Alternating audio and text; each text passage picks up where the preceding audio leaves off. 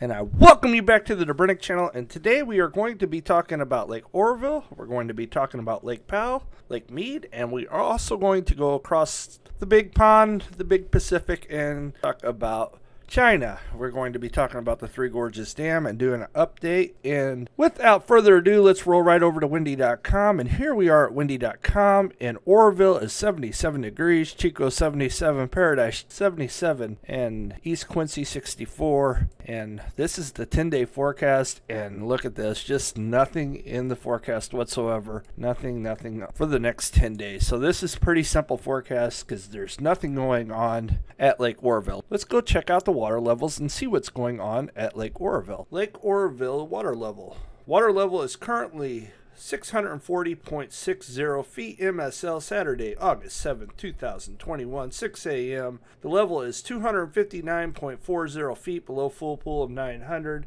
And the lake has dropped 0.26 feet, and we are officially without power. Yes, you heard me right. In case you haven't heard yet, the Hyatt power plant shut down on Thursday, August 5th, due to low water levels. When will this resume? As soon as we get some rain. Is that going to happen in the next 10 days, as I just showed you? Absolutely not. This is devastating. Now they have to rely on power from somebody else, and the lake actually produces quite a bit of power whenever it's fully operational. How much does the Hyatt power plant produce? Well, the Hyatt power plant produces up to 750 watts whenever the lake is completely full. But we know that the lake hasn't been full for a while, so it produces between 100 and 400 megawatt, depending on lake levels, and at the end it was probably producing less than that, truthfully.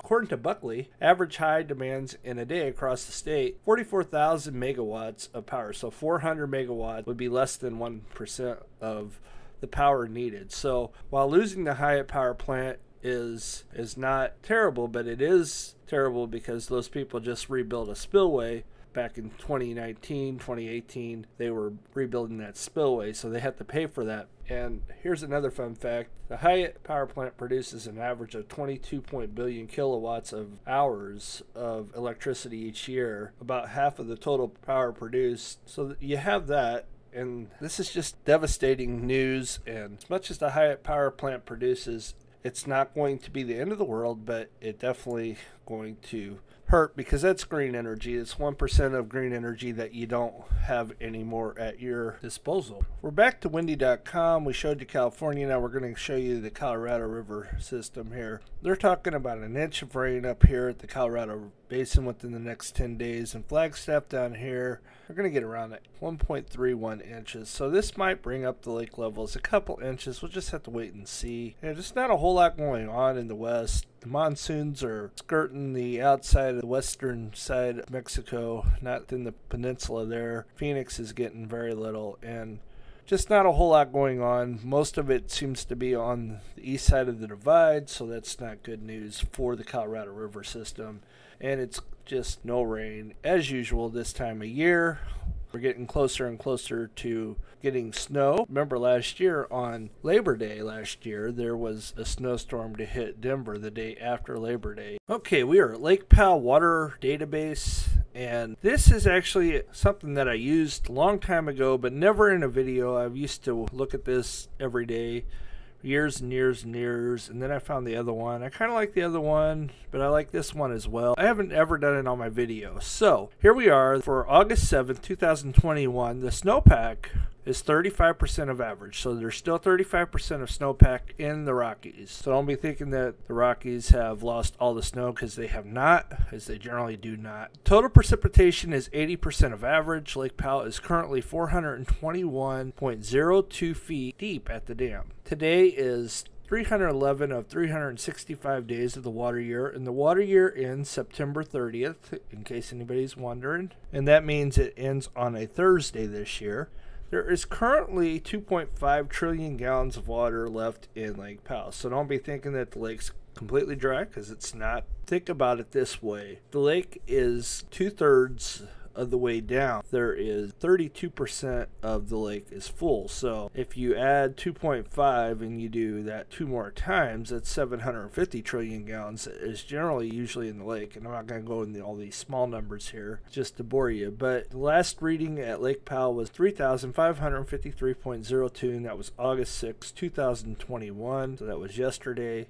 The last time the elevation was within this elevation was August 5th of 2021. Lake Powell is down negative 52.06 feet from 1 year ago today. Lake Powell is at a low for the water year and down 42.81 feet from the high. So this thing continues to drop, and this is not good. Even with all that extra water that they're supposed to be getting, it's still losing water. But here's something that's real eye-catching in case you guys didn't know.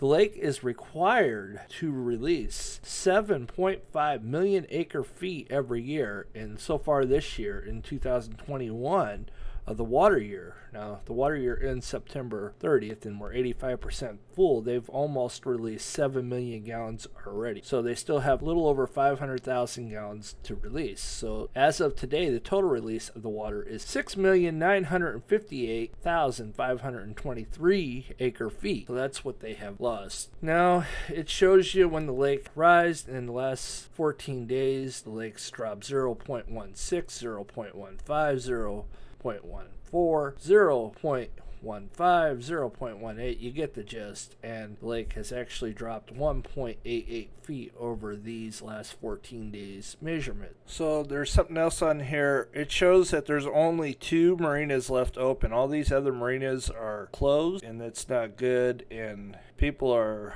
in long lines. Whenever I used to come here years ago, there would like only be 2, but now you got all these closed. Out of the 13 ramps, the marinas, there's only 2 left. So there you have it. That just right there should tell you everything you need to know. That lake is really dropped, and they're not used to it being 32.08% full. So there you have it. We're going to roll over to Lake Mead now as well. Lake Mead's water level is currently 1,067.70 feet, and we are 85% through the water year as well. And Lake Mead was last at this elevation August 4th, 2021. Lake Mead is 151.9 feet below full pool of 1,219.60 feet. By content, Lake Mead is 34.85% full, a little bit fuller than Lake Powell. By content, the inflows for the water year are 7,430.091 feet, and you remember that 6,900,000 of that came from Lake Powell, just in case anybody was wondering. This is 149.83% of the August 5th average of 4,959,710 acre feet. Total releases for water year 2021 are 8,116,194 acre feet. This is 90.18 of the minimum required of 9 million. So let me get this right. 7.5 million come from Lake Powell. So basically they're allowing 7.5 million straight down the Colorado. Okay. And then you got Lake Mead releasing an additional 1.5 million acre feet, and it goes down to Lake Havasu and then over to California, which goes right out into the ocean.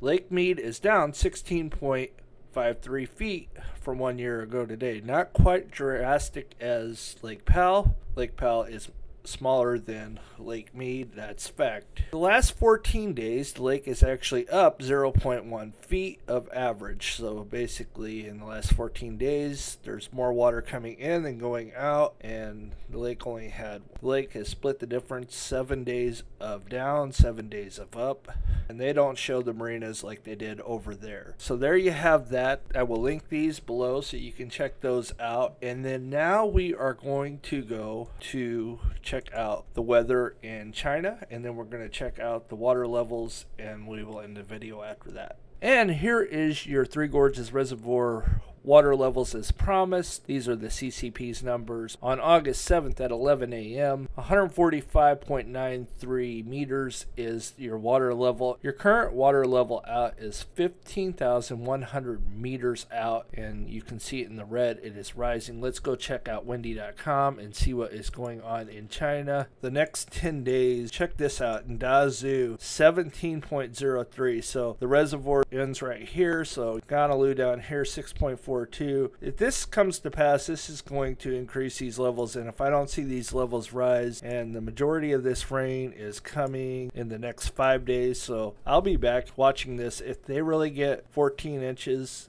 14.48 in Dazhou, this water level will rise drastically. It definitely will rise more than it has, and I don't believe the CCP for a minute, because I've been watching this over the course of time and they've been getting rain. Now, the Yellow River had that massive flood up here a few weeks ago, and I did not talk about that, but it was devastating. The Yellow River starts right about the same place as the Yangtze River does as well. They start similar areas, but they go totally different paths. The Yellow River goes to the north and to the east, and the Yangtze River goes to the south and then back up to the north and then back to the east. So it definitely takes different routes. At one point, the Yellow River goes due south before it all ends up in the China Sea. So there you have it. That's all I have for today. We will see you on the next one. God bless.